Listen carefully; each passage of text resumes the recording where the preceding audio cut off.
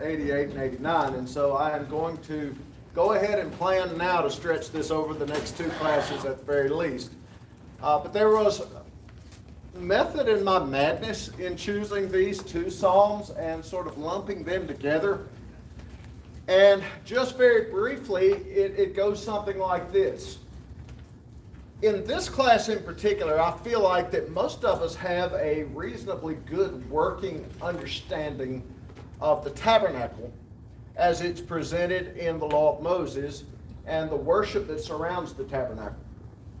What I would suggest that maybe we could stand to dig a little deeper on is how the worship of God developed in the time of David and Solomon, leading into the worship in the temple that grows out of the tabernacle worship but becomes in many ways much more intricate.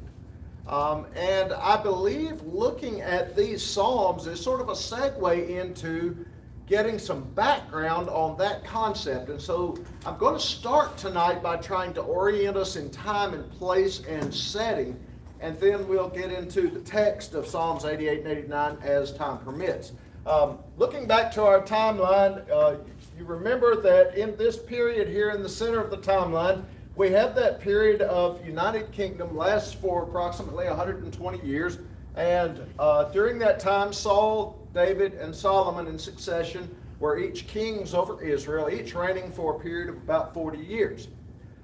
Saul from the tribe of Benjamin, the only king that God anointed from the tribe of Benjamin. And then David and his dynasty lasts as long as there is a kingdom in Judah. And he is from the tribe of Judah, of course, as God had prophesied by the mouth of Jacob back when Jacob was dying, that the scepter would not depart from Judah until Shiloh come. So David then becomes king, and when we go back to 2 Samuel chapter 5 and we read verses 3 through 5, Samuel records there that David was recognized as king by Israel when he was 30 years old. Now remember that God had sent Samuel down to Bethlehem in 1 Samuel chapter 16 to anoint David when David was but a boy. But it's not until he's 30 years old that he is recognized and accepted, as it were, as the king of all Israel. And he reigns for a period of 40 years from the time he's 30 until about 70 then. And we also learn in 2 Samuel 5 that the first 7 years of David's reign, he reigned from the town of Hebron. And then the remaining 33 years of his reign was in Jerusalem. Now that's important in giving us a little bit of temporal and geographical context to what we're going to look at. Because when David comes to move to Jerusalem, he doesn't just call the moving truck and pack up his things and move to Jerusalem. He has to conquer Jerusalem because the Jebusites reside there. And so he conquers the Jebusites. He drives them out of Jerusalem. He makes it his stronghold. He builds, according to 2 Samuel chapter 6 and 1 Chronicles chapter 15, houses there. And then he moves to bring the Ark of the Covenant of God to Jerusalem. Now, remember that during all of this time, the Ark of the Covenant of God has not been in the tabernacle. It had been taken down to Philistia in the days of Saul. It had caused all kinds of problems for the Philistines, and so they put it on a cart and sent it out of Philistia back to Israel, and it had resided there for a period of 20 years. So putting all of that information together, I think it's probably fair to say that it was probably something like at least about 10 years into the reign of David when he reaches out to bring the Ark of the Covenant to the city of Jerusalem. At a bare minimum, it had to be 7 because he reigned in Hebron for 7 years before he comes to Jerusalem. But given the fact that he had to conquer Jerusalem, and then we are told in 1 Chronicles 15:1 that he built houses there, and then he brought the ark to Jerusalem, 3 years doesn't seem unreasonable to do all of that. And so maybe about 10 years into his reign, he reaches out to bring the ark to Jerusalem. Now you remember the famous story that he is bringing the ark to Jerusalem, but they bring it initially on an ox cart. The same way, by the way, that the Philistines sent it out of their land into Israel. And not at all the way that God had prescribed in the law of Moses that the ark was to be moved from place to place. And the incident resulted in the death of Uzzah. Remember, because Uzzah reached out to steady the ox cart that the ark was on, and he touched the ark, which was forbidden, and he died. And David was upset and angry over that matter, and he inquired of God, and then he ultimately, 3 months later, decides to get his act together and do it the right way, and sends the Levites down there to carry it on poles on their shoulders the way God had instructed, and they bring the ark to the city of Jerusalem. Now, all of that is important because that is the setting where David begins to appoint the singers of Israel. And the singers of Israel are some of the chief individuals who are authors of Psalms. Now, we've already been doing a little bit of dabbling in some of the Psalms of Asaph without saying a whole lot about who Asaph was. Tonight I want to give you the big picture on who Asaph was, as well as the writers of Psalms 88 and 89, who are Heman and Ethan. When we go back to the law of Moses, you remember that the tribe of Levi was designated and set apart, separate from the other tribes. They were designated to the service of God. When the land was divided up in the land of Canaan, the Levites were not given a plot of land that just pertained to the tribe of Levi, the way many of the other tribes were given. But instead, they would live among the Israelites. They would populate the cities of refuge later on, things of that nature. But they didn't just have a section of land that belonged to the tribe of Levi. They were dedicated to the service of God. Now, in the book of Numbers, chapter 4, Numbers outlines the duties of the 3 clans within the tribe of Levi with respect to the worship of God in the tabernacle. You had the first clan, the clan of Kohath. They were responsible, and I'm condensing this down into one-word labels, hopefully for the sake of memory. They were responsible essentially for the furniture of the tabernacle, for its care, for its upkeep, and most notably for its transportation from place to place. All of it was carried by means of sliding poles through sockets and carried on the shoulders of the Kohathites. Okay? Then you had the Gershonites, who were responsible, again, one-word label, for the fabrics, if you will, of the tabernacle. All of the hangings and the coverings and the cloth and the curtains and all of those things were their responsibility. And then you had the Merarites, the third clan, who were responsible for what we might call the hardware of the tabernacle. The posts and the beams and the sockets and all of those sorts of things. The Gershonites and the Merarites were actually given ox-drawn carts to transport their portions of the tabernacle. The Kohathites were not, because again, the furniture of the tabernacle was to be carried on the shoulders of these Levites. Okay? When we begin to break the family of Kohath down even further, there are 4 sort of sub-clans or sub-families. The first of which is attributable to Amram. Anybody remember the name of Amram without looking at the rest of what I've written? Amram and Jochebed were the parents of Moses and Aaron and Miriam, right? So from his family, of course, descends Moses the lawgiver, Aaron, who is the forefather of all the priests. All priests were Levites, but not all Levites were priests, right? Only the Levites who were descended from Kohath, and then within Kohath from Aaron, could be priests. And of course, the high priest was the oldest living male direct descendant of Aaron, who met all the qualifications to be a priest. Okay? And then you had these 3 other families. I tell you all of that not just to give you a whole bunch of useless information, but because when David begins to assemble the singers of Israel, the chief singer of Israel is a man by the name of Heman.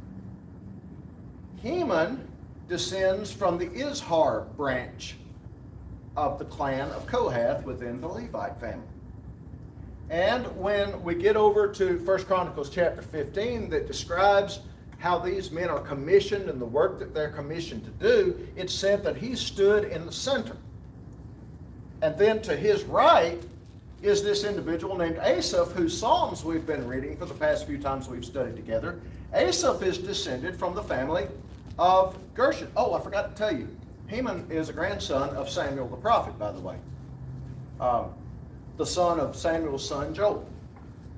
And then Ethan, who is the author or the writer, the Holy Spirit's the author, okay? Writer, the human person who put pen to paper. Of Psalm 89, he's descended from that third major division of the Levites, the Merarites.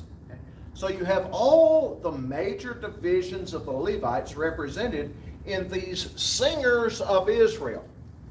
Now, when we get over to 1 Kings chapter 4 and verse 31, there's a notation made there that Solomon was extremely wise, and specifically his wisdom is said to have exceeded a group of 4 men who include Heman and Ethan, who is designated there as the Ezrahite. I'm going to go ahead and tell you, if you read the headings to your Psalms that we're looking at tonight, both Heman and Ethan are designated as Ezrahites. I cannot tell you what an Ezrahite is. I have tried and tried and tried to find a satisfactory definition, and all I have found is that every commentary that I read has a different idea about what it means than the last one I read. I really don't know what an Ezrahite is. I feel reasonably comfortable in telling you that the Heman and Ethan who wrote Psalms 88 and 89 are the same Heman and Ethan that we meet here in these passages that I've given you, who were appointed to be the singers of Israel. And they are also described as David's seers, or advisors, or prophets. Of course, the prophet's one who speaks for God, so it's not too surprising to find them writing inspired writings. And they are considered evidently extremely wise because 1 Kings 4:31 says that Solomon's wisdom exceeded even their wisdom. And so that's obviously a benchmark that the Israelites had in their minds as someone who was extremely wise, and for Solomon to exceed them was a mark of extreme wisdom. Okay? So here we have these 3 men who are the singers or the chiefs of the singers of Israel, and unsurprisingly we find them composing psalms that make up a part of the songbook of Israel. Okay, that's all background. Any questions or comments or anything with regard to that, Greg? As far as you can tell, are all the singers of Israel Levites, or just the leaders of the singers? When we look at 1 Chronicles 15, as it lays it out, it indicates that these are Levites. And that there are these leaders and then those under their direction. And it actually specifies certain instruments that certain ones played.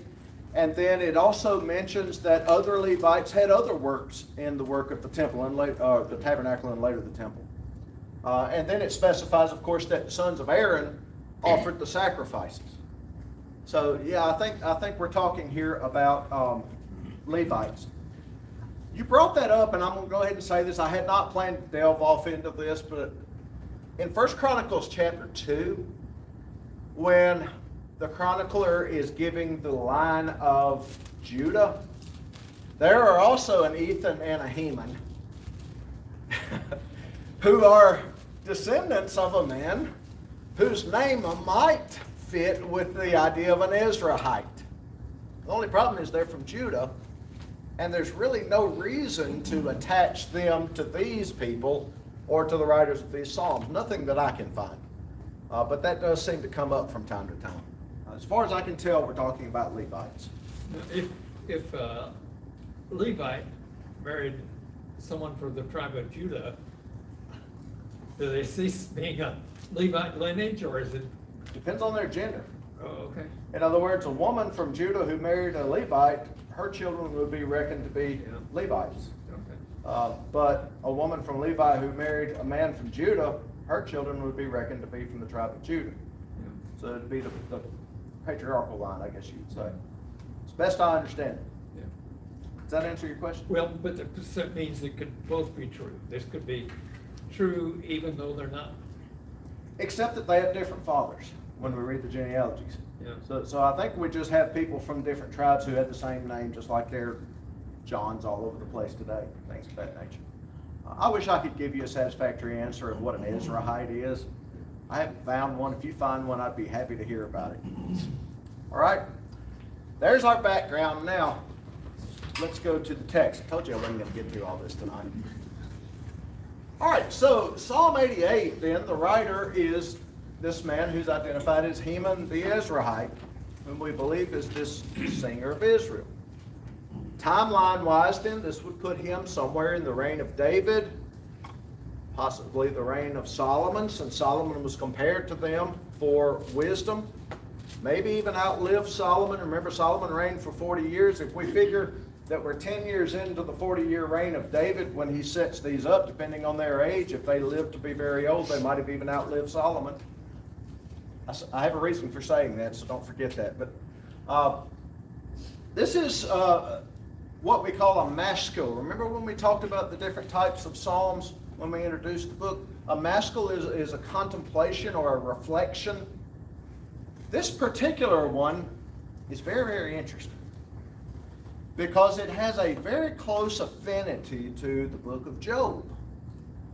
And so we might say that it's a reflection or a contemplation on the book of Job, the story of Job, what have you.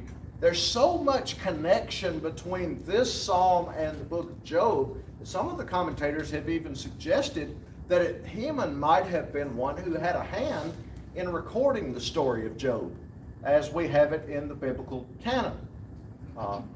Remember, the story of Job is the story of a man who probably lived during the patriarchal period and may have been a contemporary of Abraham. And it's not too far outside the bounds of reasonableness to imagine that this was a story that was handed down orally for a number of generations and eventually was recorded by inspiration for the biblical canon. Who recorded it, we don't really know.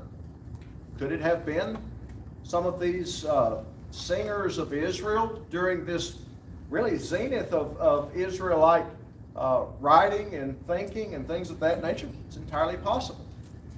If that happened, it's not too terribly difficult to imagine that if Heman had a hand in recording it, that he might have had some thoughts on the subject that he was inspired to record, and that may be what Psalm 88 is a reflection on the plight of Job. These two divisions that I've given you where I compare verses from Psalm 88 to passages from Job, the blue with the L, this is where there are some very close language similarities. The L is for linguistics. Between these verses in the Psalm and these verses in Job. The T stands for thoughts. In these verses, there are some direct thought equivalents between these verses in the Psalm and these verses in the book of Job. And you'll see what I mean when we start looking at the text. If we read the heading, it indicates also that it is set to possibly the tune of Mahalath Leannoth. I have no idea what that sounded like.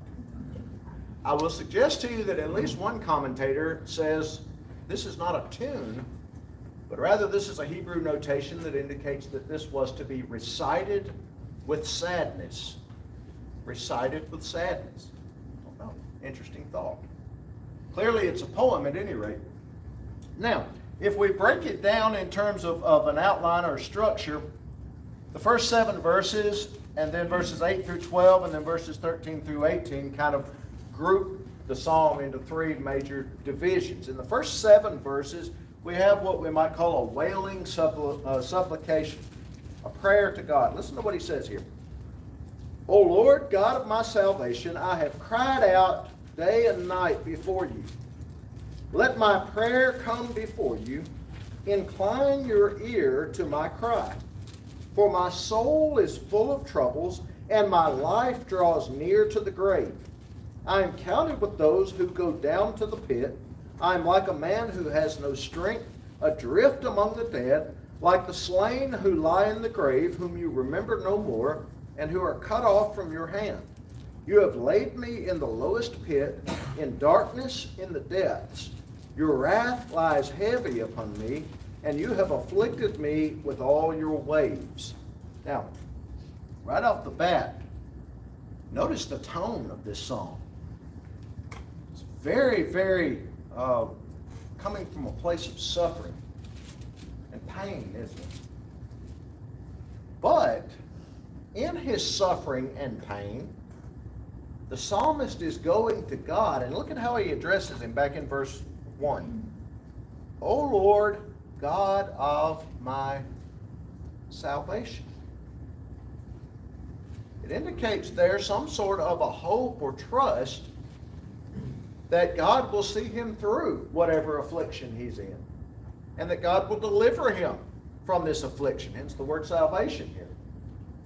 But he is in affliction, as he says in the latter part of verse 1, I've cried out day and night before you. Sort of sounds like some of David's psalms, doesn't it? Where he indicates that he's crying to God, not just once, but over and over and over again. I've cried out day and night before you. Let my prayer come before you. Incline your ear to my cry. Interesting sentiment that's suggested there.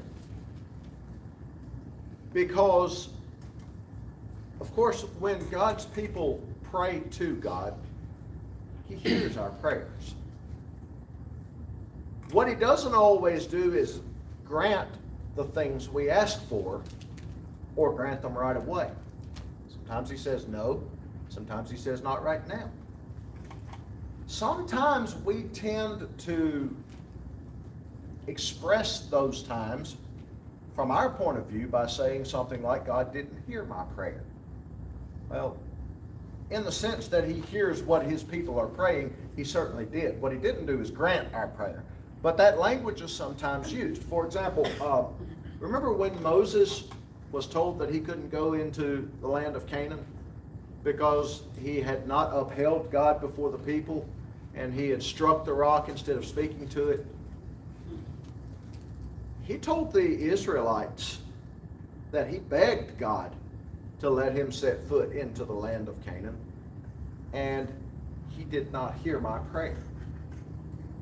Now, Moses is expressing that from his own point of view, not from the absolute that God did not hear what Moses was saying to him, but that God didn't grant his prayer. On the other hand, you remember Hezekiah was told by Isaiah, you're dying. You're going to die. Get your affairs in order. God says you're going to die.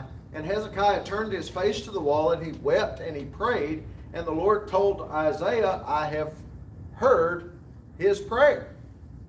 Of course, the sense there is that I'm going to grant his prayer. And he did. He gave him 15 more years of life. So understand sometimes when we talk about God hearing a prayer, we're not talking in the absolute sense in which God obviously hears the prayers of his people and is attentive to them.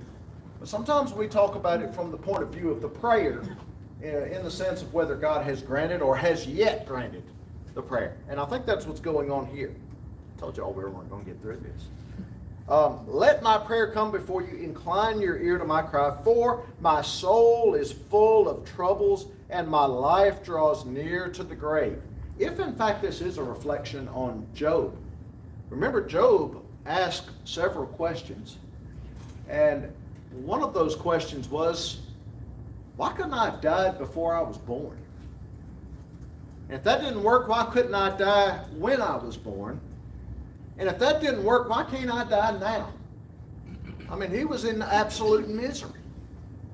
And so it's not at all a stretch if this is a reflection on Job's situation to say, my soul is full of troubles and my life draws near to the grave. And verse 4, I'm counted with those who go down to the pit, the grave, Sheol, Hebrew word there. I'm like a man who has no strength, adrift among the dead. Boy, isn't that picturesque? Like the slain who lie in the grave, whom you remember no more, and who are cut off from your hand. Again, talking from the point of view of the person here. You, Lord, have laid me in the lowest pit, in darkness, in the depths. Your wrath lies heavy upon me, and you have afflicted me with all your waves. Remember, Job's complaint to God throughout the book is, Lord, why are you letting me suffer like this? I haven't done anything wrong. And the reason he's saying that is because his three friends are over there saying to him, Job, if you weren't such a wicked sinner, God wouldn't let you suffer like this. And Job's whole point is, I haven't done anything. Why am I suffering? And so this certainly could be a reflection on what Job has to say. Now, I would love to dig into the next section, but we don't have time. So I'm sorry. We'll have to put a peg down there at verse 8, and we'll come back there next week, and Lord willing, get through that, and somehow or another, all 52 verses of Psalm 89. But we'll do our best. Thank you so much for your attention.